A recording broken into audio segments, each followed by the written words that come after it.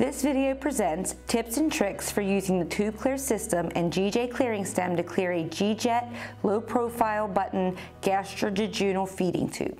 This is the TubeClear System. It is an FDA-cleared, patented device to clear sluggish and clogged feeding and decompression tubes while the tube remains in the patient and operates at bedside. It is a two-part system, the reusable control box and the single-use clearing stem. For instructions on how to set up the control box or the GJ1422 clearing stem, please refer to your operator's manual or the helpful videos on our website at www.tubeclear.com. For this video, we're going to be clearing an AMT G-Jet with a 45 centimeter jejunal length, 14 French, and a 5 centimeter stoma. For the purpose of this video, I have already set my depth limiter as per the instructions located in the operator's manual. When operating the TubeClear system, please employ clean techniques. Make sure to use a disposable underpad and ensure all surfaces are sanitized properly before beginning the process. You can place the clearing stem in the clearing stem bag that has a hole to hang on an IV pole when not in use, and be sure to keep paper towels handy throughout the process. Before I start, I'm going to start my control box and make sure that my wire tip is displacing.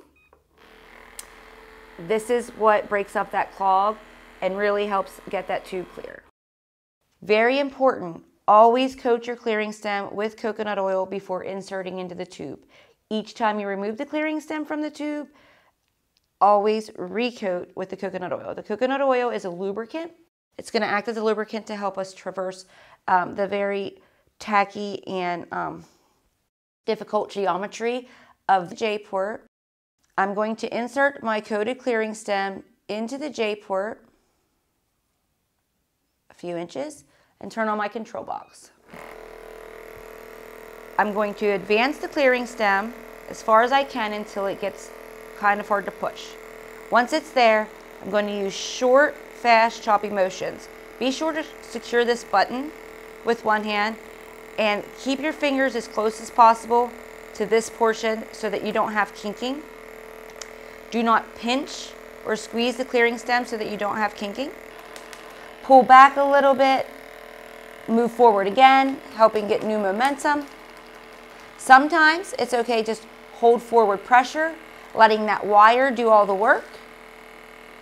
So as the depth limiter gets closer to the port, you know that you're advancing. Once the depth limiter reaches the port, the clearing stem has reached the end of the feeding tube. After you've worked on it for a while, slowly, do not yank the clearing stem, slowly pull the clearing stem out. Using a primed extension kit, we will flush and aspirate. It's a good idea to have your extension kit primed so that you're not just pushing air into the tube, you're pushing water.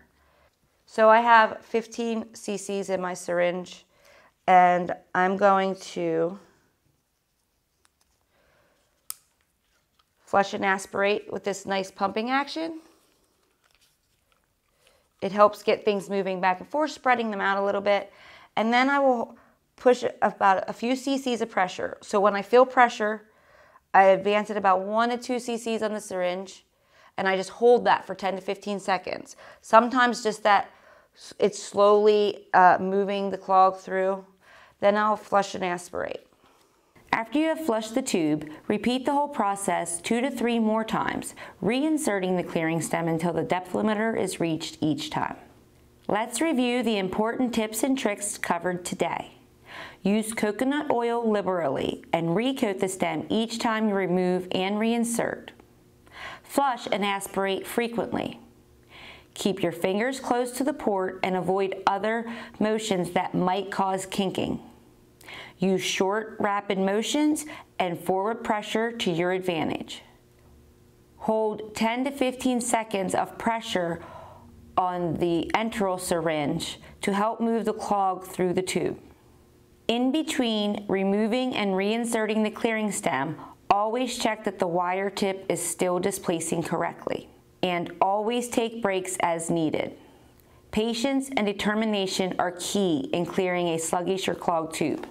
If you have any further questions about your TubeClear system, please contact Actuated Medical's Customer Service Department.